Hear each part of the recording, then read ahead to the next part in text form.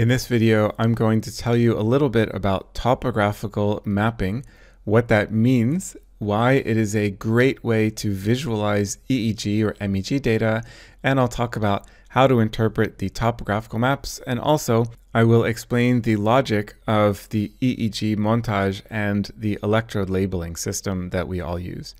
Okay, so here you see two examples of what are called topographical maps. Essentially, this shows the spatial distribution of activity of the voltage potentials or the effect size or whatever is the thing that you are quantifying in the data. So the way that you interpret a topographical map is you imagine that you are looking down on the top of someone's head. So this is the nose, this is the left ear, and this is the right ear. All of these black dots here correspond to the approximate physical locations of each electrode on the scalp. So this shows an electrode layout with 64 electrodes. I'll show you different densities of electrode layouts in a few slides. So these are where the electrodes are positioned on the scalp, and you can see that there are colors everywhere on the scalp between the electrodes. Now, the thing to keep in mind is that we actually didn't measure any data at this point here. So there was no data measured right here, or here, or here, or here, or anywhere in this plot except for exactly where these black dots are. So how can we draw these colors here if we didn't actually measure any data? Well, this is done based on something that's called interpolation. So we are just smoothly going from this electrode, the voltage value at this electrode, to the voltage value at this electrode, and we make an assumption that the voltage value changes smoothly from one electrode to the next. So that allows us to guess, basically interpolate what the activity could possibly look like at all of the points in between all of these electrodes. So that's an important thing to keep in mind, because it is possible that we are missing a lot of activity here. We are missing a lot of the spatial richness of the activity in this plot because we're not measuring from an electrode here. So maybe if we had measured data here, it could look a lot different from our guess based on just measuring from this density of electrodes. Okay, so that said, what can we see in these electrodes? So these topographical maps are used to visualize the spatial distribution of activity. They are really, really useful. They're really powerful visualization methods because they allow you to see a lot of what's happening, a lot of the richness in the data at a single time point or at multiple time points. So these two maps come from exactly the same data, just a slightly different point in time. And I would like you to pause the video and try to guess, or maybe you can do it faster than, maybe you don't even need to pause the video. I would like you to guess what was happening at this time point in the experiment and what was happening at this time point in the experiment. So it turns out that the answer is that at this time point in the experiment, there was a visual stimulus that was shown on a computer screen. So here you see activity in posterior regions corresponding to the activation of visual cortex. So the subject, this research participant, saw a picture appear on the computer screen, and then their visual cortex lit up. And that's what we see here. Here, the subject made a response. They pressed a button with the right hand, and we see activation of this kind of central-lateral sensory motor area here. So we can already determine a lot about what's happening in the experiment just based on looking at the topographical maps. We can confirm what we think should be sensible based on what happened in the experiment.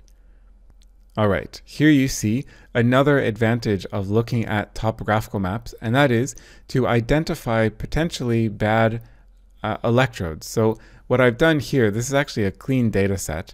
This is showing the topographical maps at different time points. So the number in this box corresponds to time points in milliseconds after a stimulus onset.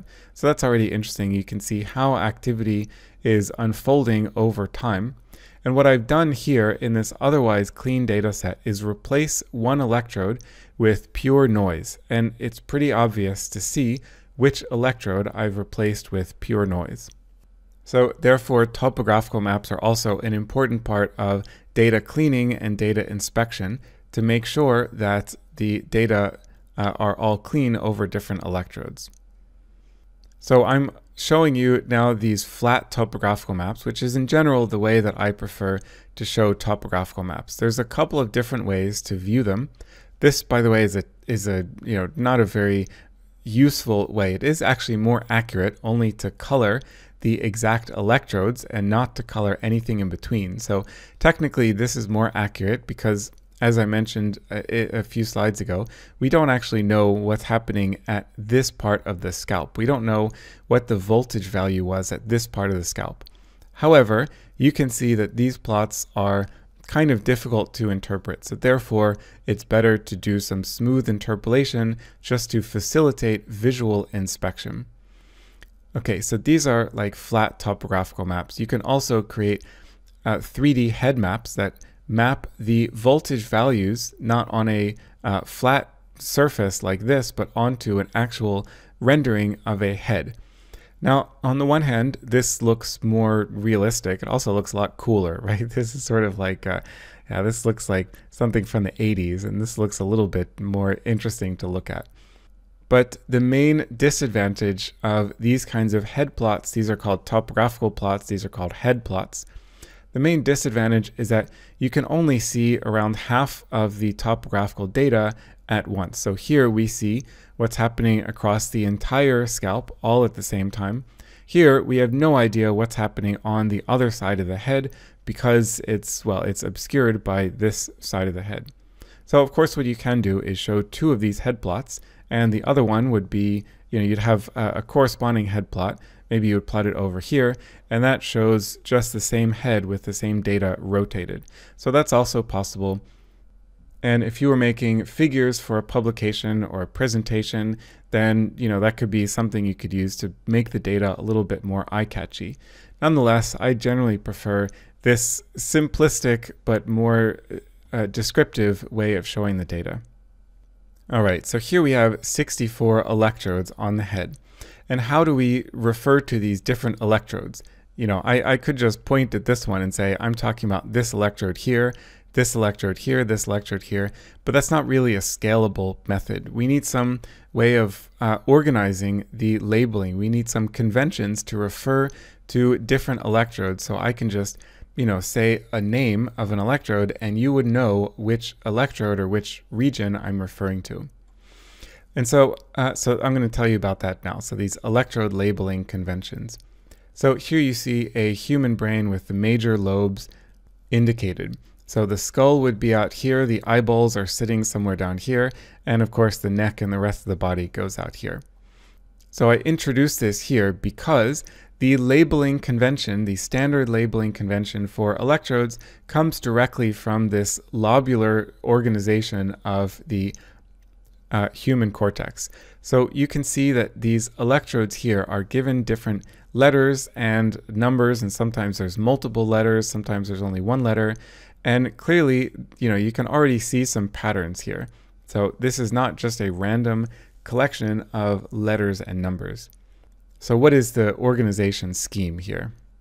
So the idea is that every electrode gets first a letter, or sometimes two letters, and then it gets a number. So we have a combination of letters and numbers.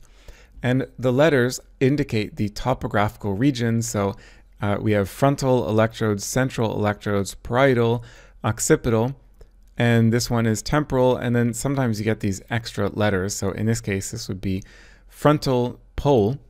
You can see here is the frontal pole. So this is even more anterior than the F channel. So that's called FP for frontal pole. And the A here is for oral. So AURAL for oral around the ears. And sometimes that we mix the letters as well. So a channel that would be here, that would be in between the F's and the C's, that would be called FC. So that's about the convention for the letters. And then we have the numbers, and the organization scheme there is that the odd numbers are in the left hemisphere, the even numbers are in the right hemisphere. So you see here is all odd numbers on the left, all even numbers on the right, and they increase the further away you get from the midline. So this is 1, that's pretty close to the midline. Here we have 3, and then we get 1 again, And here we have 5, and then 3 and 7. So it can get a little bit confusing in this plot because we're actually missing a bunch of electrodes. There aren't that many electrodes shown here. And here we have the 2s, and then the 4s, and then the 6s, and then the 8s. And then in the center we have a Z here, and that is for zenith, which is like the very top of a dome. And again, you can figure out what would be, for example, an electrode located here. It's halfway between F and C, so this would be FC. And then the number is between 3 and Z, and it has to be an odd number. So an electrode positioned here would be called FC1. This would be FC2, FC4, FC6, and so on. So this is showing a relatively low density cap, or EEG montage. EEG electrode caps can vary in their density. They go from down to, I guess, 6 or 8 is maybe the lowest. This one shows 256 electrodes. So here you see this is a styrofoam head with this electrode cap on it. So it looks a little bit like a swim cap, and there's a little band under here to make sure that the cap is fitting snugly. And then you see all of these little plastic rings. These are the casings where the electrodes would sit. So you can see that 256 electrodes gets to be pretty dense. You're really getting a lot of activity in here. So 256 electrodes is kind of a lot. I would say typical EEG caps used nowadays is either 64 or 128. Sometimes people use fewer electrodes, so a montage like this, that's generally more useful in clinical settings where you might not have the opportunity to spend, it can take 2 people 40 minutes to apply all of the electrodes to the cap here. And maybe you don't have this a lot of time, so you have to sacrifice a lot of electrodes in order to get your experiment done faster. And I think in the rest of this course, we're only going to be using 64 channels, which is somewhere in between here and here. Actually, the density looks like this. So this might be even exactly the same data set that we're going to be using in this course.